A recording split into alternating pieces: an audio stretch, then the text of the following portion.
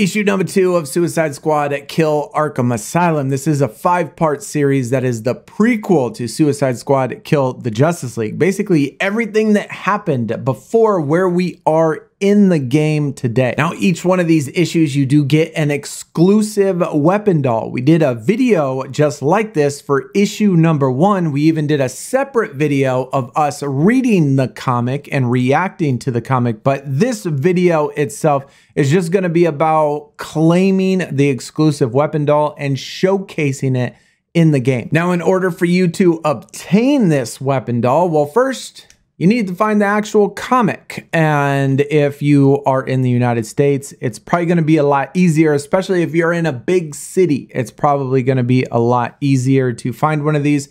I live in Houston, and so there's comic stores everywhere. I just ran down to my local comic store, which is just a couple miles away, and I picked up the second issue. And so in this second issue, we're going to have the Great White Shark weapon doll. Then once you do have your comic, you're going to flip to the very back of the comic, and there's going to be this little sticker or a QR code, and you just either go to WB Games Suicide Squad Redeem, or you just scan the QR code. And when you come into here, you have to have a WB Games account, and you also have to have your platforms linked. So whatever platform you're on, whether it be Xbox, PlayStation, the PC, whatever you're on, then you're going to link your platforms, and then the code that's in the comic book, then you're going to hit redeem code. And then once you redeem the code, it's going to say, congratulations, you have now earned the following reward. Issue 2, Great White Shark weapon doll. Now, if you didn't see video 1 or issue 1 with the Victor Zsasz weapon doll, that is what you get for issue 1. These are coming out about the beginning of every single month, so about 4 weeks apart for each one of them.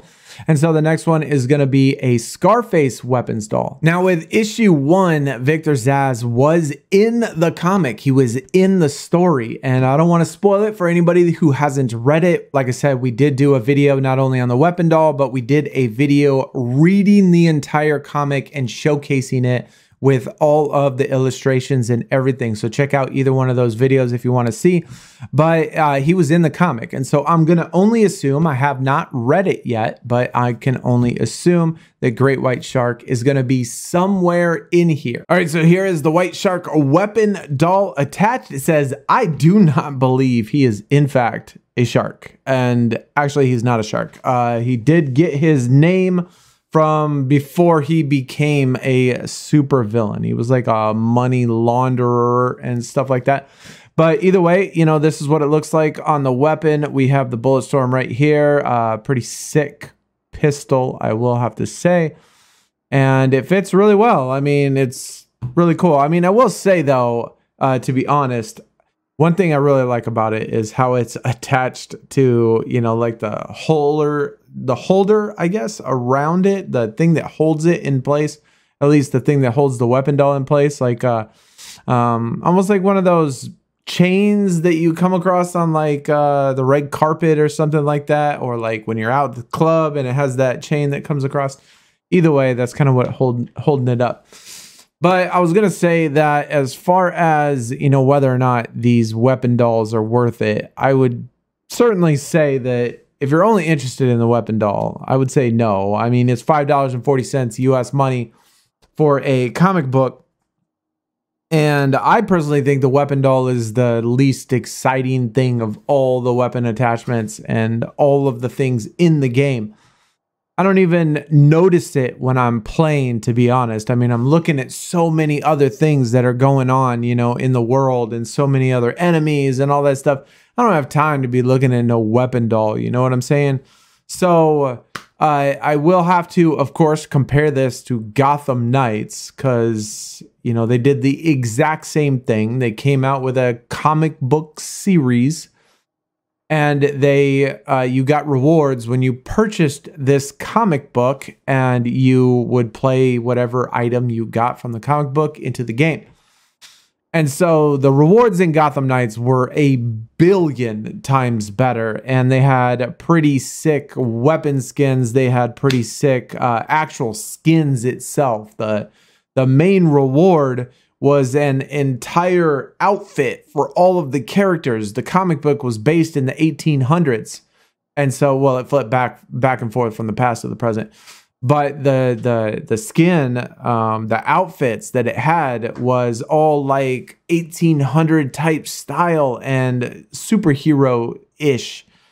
It looked really cool. And I really hope that we get something better than just these weapon dolls.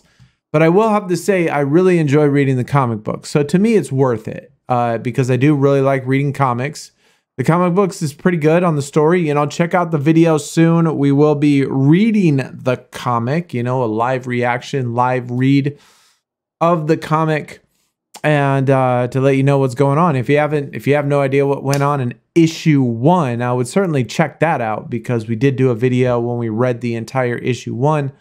And this picks up right where it left off, and all 5 issues supposedly are all, you know, is a prequel to where the Suicide Squad Kill the Justice League started. I mean, here it is, live in game, and to be honest, like I said, you really can't even tell that it's there, and you really don't even pay attention or don't even notice that it's there because, well, for one, why are you going to be looking at your weapon like that when you're trying to fight enemies? I mean, it's cool cosmetic and stuff like that, but and it's a neat little addition. It'd be interesting to see what happens in the story, but other than that, I mean, I don't know. I'm really not a big fan of the weapon dolls. I think they're kind of silly.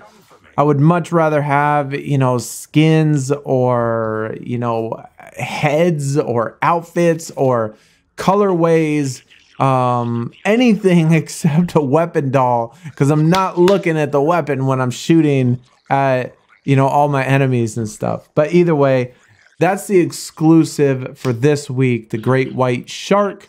Be interested to see how he plays out in the comic. Let me know in the comments if you got it, and, you know, be sure to check out the video of the live read. But other than that, guys, hopefully you did enjoy. Hit the thumbs up. I will see y'all next time. Y'all take it easy. We're out.